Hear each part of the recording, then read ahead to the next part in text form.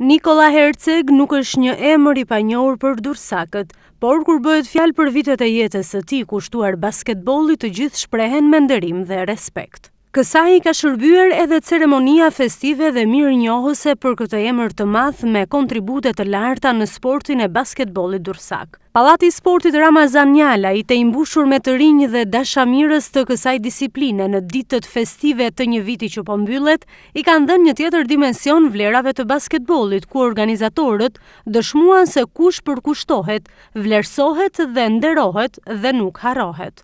Nikolla Her është një sportist në gjurmët e të cilit duhet të ecin të gjithë të rinjtë e basketbollit durrësak, ka thënë ndër të tjera përfaqësuesi i ekipit Teuta Basket, Arçile Gorea. Nikolla Her i përket atij brezi ose asaj plejade basketbollistë durrësak që e kthy në qytetin e Durrësit si djepin e basketbollit shqiptar, ku ishte një kohë, do të thoja, e artë për basketbollin durrësak dhe basketbollin shqiptar, sepse me aq pak mundësira kishte shumë pasion, shumë vullnet, shumë dëshirë për të përfaqësuar ngjyrat e qytetit, ku komercializmi ishte jashtë sistemit të këtij sporti, por mbi të gjitha ishte pasioni, ishte dëshira për të përfaqësuar ngjyrat e qytetit. Unë jam një brez mjaft i mëvonshëm se sa Niko, po atëherë në tifozëri dhe në qytet qarkullonin llafet që Nikolla Her i bën koshat pa cek. Është një model që i duhet basketbollit durrësak dhe basketbollit shqiptar, dhe më vjen mirë sot. Shoqatat e huta, klubi shumë sport është e huta, shoqëritë private si Juvenilja, bën një aktivitet të tillë duke u angazhuar në pjesëmarrje masive për të përkujtuar këto modele ose ikona të basketbollit durrësak.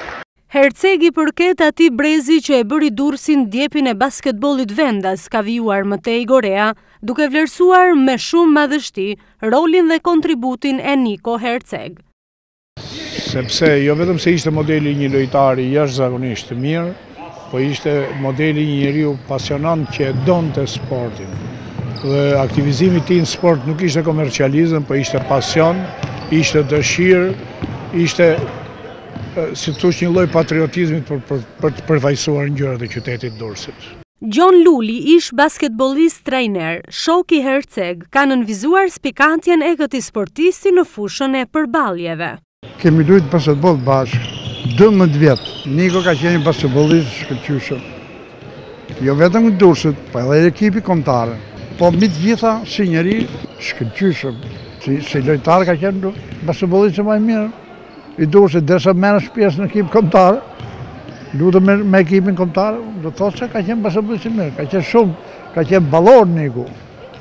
Organizator i sulmeve. Edhe unë nëpërmjet atij të boshe pikët më shumë. Ilia Dollani, mik i të njëjtit brez, solli një sër kujtimesh me Nikolla Her, duke thënë se ka qenë një nder shumë i madh të luajë për krahati. Janë shumë gjëra për të folme për Nikolla Her, mbi të gjitha si njeri që ai ka lënë mbresa këtë gjithë, dhe për basketbollin ka dhënë shumë. Unë kam luajtur një jetë tonë ashtu siç e thatë dhe ju, dhe e njoh shumë mirë, domethënë si në fushë, si jashtë fushës. Ai ka pas kontakte të mira shumë me kolegët e vet. Dhe ka qenë vërtet një mjeshtër sporti që unë nuk e hek dot nga menja, se mëse deri më sot lojtar si ai nuk kam njohur në Shqipëri. Gjatë gjithë kohës edhe tashti. Kush nuk ka luajtur me atë, atëherë ato mund të mos ta njohin. Djali i Nikolla Her, Antoni, shprehet me nderime për pjesëmarrjen në këtë ceremoni ku vlerësohet figura e babait të tij. Ai ka dëshmuar se edhe pse në moshë, sot Nikolla Her ndjek me shumë vëmendje dhe dashuri ndeshjet që transmetohen në televizionin Adrianet, duke ndjekur Teuta Basket në ecurinë e saj, edhe pse në largësi e distancë nga Durrësi. Profesori, baba im Niko, dhe në Greqi që është, në moshën 80 vjeçare, vazhdon të shofi Adrian duke dhënë ndeshjet e Teutës në kampionat.